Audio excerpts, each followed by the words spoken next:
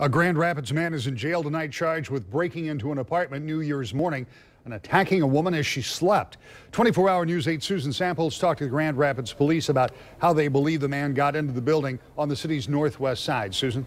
Rick, the attack happened in the 500 block of 7th Street Northwest between Seward and Broadway. Police tell me their suspect, 29-year-old Jose Guadalupe Suarez-Cruz, had been invited to a New Year's Eve party in the building where the attack happened. Detectives say the victim awakened around 9 a.m. New Year's Day to Suarez-Cruz attacking her. Authorities say the victim followed Suarez-Cruz to the lobby and called police. While the victim did not know her attacker, police say others in the building had noticed him and his strange behavior the night before.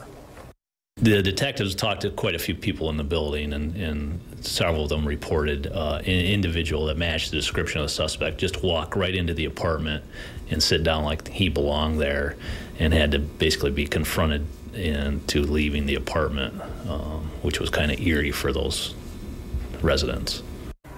Police say Suarez-Cruz was in those apartments around 2 a.m. The attack didn't happen until 9 a.m.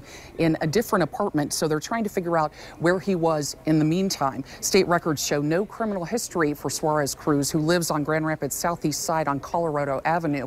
He is an undocumented immigrant. Tonight, he's in the Kent County Jail facing criminal sexual conduct charges and a home invasion charge. Live in the newsroom, Susan Samples, 24-hour News 8.